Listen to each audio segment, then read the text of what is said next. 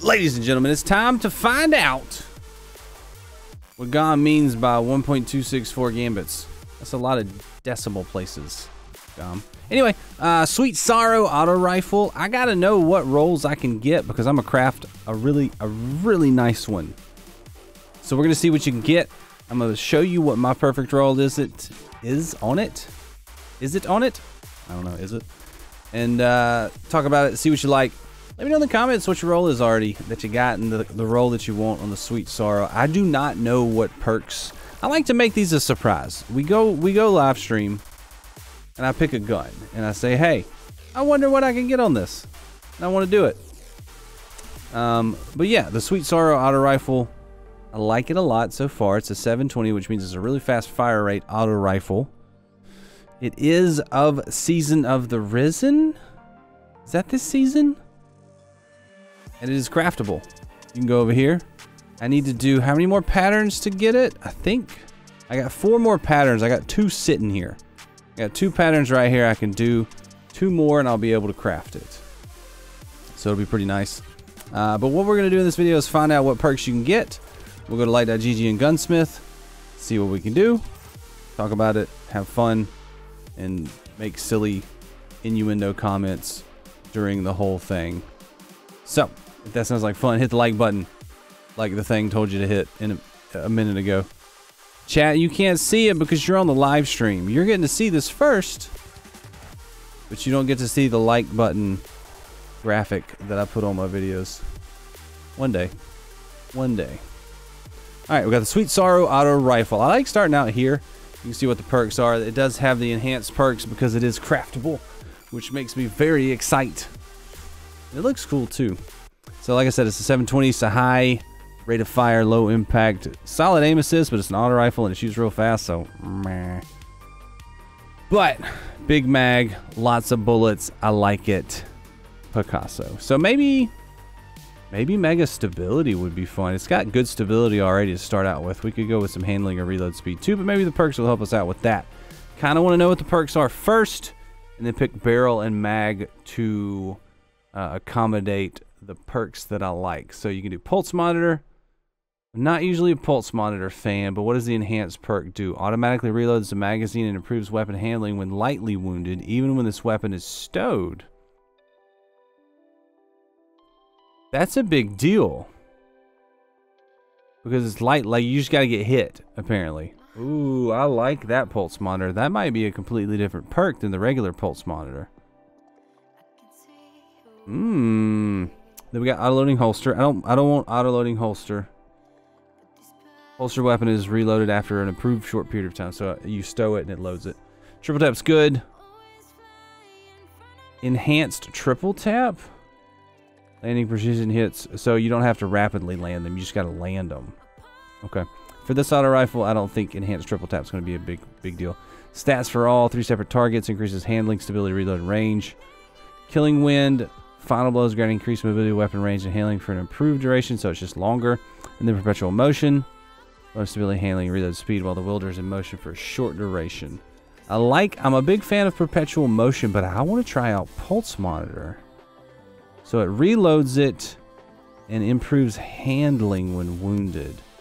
To me, it's between perpetual motion, triple tap, and pulse monitor. But pulse monitor really just because I want to see how the enhanced perk works. I feel like that one has an interesting benefit.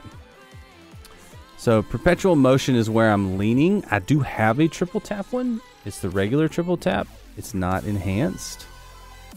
I don't think triple tap enhanced is the best.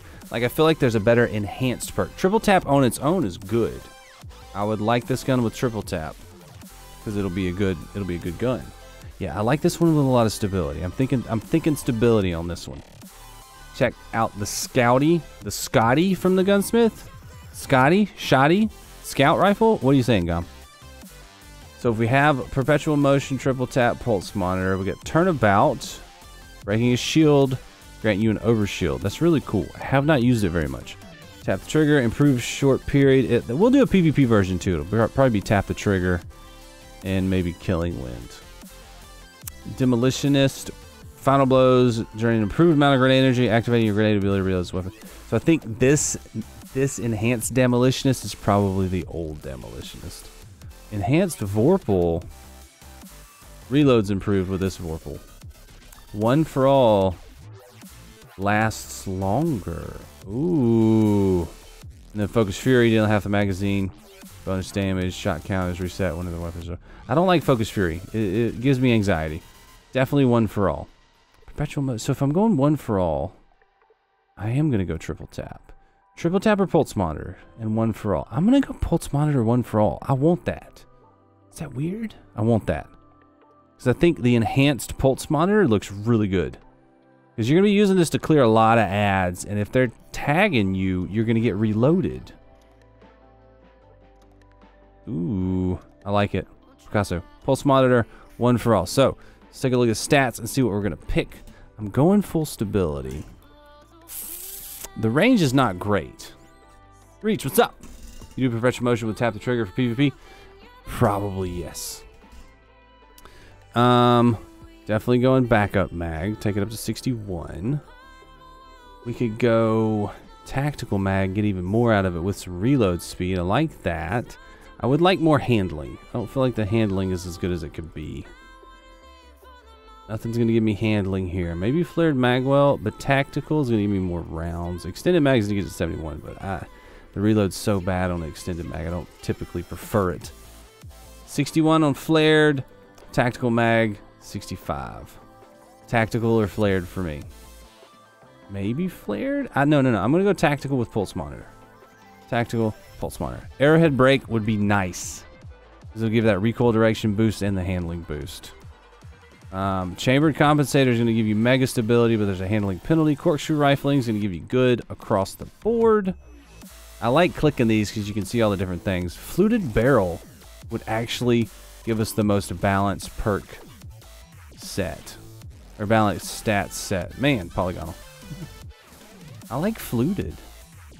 Fluted or corkscrew. I wonder if a little bit more range would be a really good bonus for this gun. Fluted or corkscrew. I'm leaving on fluted because that looks really cool. I like it. So that's my PvE roll. I want this. Like, the good thing about this gun, it's going to cost you a lot of materials, but if you're like, hey, that sounds cool, you can do it. You just build it and see if you like it. If you don't like it, redo it. I'm into this. This is nice. Am I attracted to this? So, PvP, you're saying perpetual motion, tap the trigger. Yeah, definitely tap the trigger here. For sure. PvP pulse monitor could still be pretty good. But perpetual motion for PvP, yeah, it's probably a better deal. I don't like final blow perks for PvP. I like perpetual motion. Because you're going to get the shots and you got to run away. Accurized for sure. Probably small bore for me. Maybe hammer forged. You want to go with as much range as you can in PvP, and it's probably going to be hammer forged. Hammer forged gives you to 49, 49, 40, 40, 53 on full bore, but you get that handling and stability penalties. Not a fan of that. I'm thinking hammer forged because you get a lot of stability and a lot of range. Yeah, hammer forged, accurized, perpetual motion. Tap the trigger and a range masterwork with a little targeting adjuster, maybe. Nah, I'm still going back up mag probably for PvP. Targeting adjuster on the auto rifle probably not worth it for me. So that's what I think. Tell me how wrong I am in the comments, chat, and let's see what the old community's running. Sweet Sorrow. It is Arc Energy 720 auto rifle. Why are these numbered? I don't know what that means. All right, we got triple tap Vorpal. People are going triple tap Vorpal? Also stats for all, also killing wind. Arrowhead corkscrew. I mean, there's 20,000 copies in this database, so maybe. I don't know. For this gun, triple tap Vorpal ain't it for me. I don't want that. But maybe. I mean, that's a good PvE roll. Triple tap Vorpal. It's always good. So. What are you running, chat? What do you like? What's your goal with the gun? Have you gotten it craftable yet? Let me know. Let me know if you've gotten it craftable. I have not. Do you think red bars are dropping often enough? I've heard some are not. So let me know in the comments. Come Come by the stream sometime.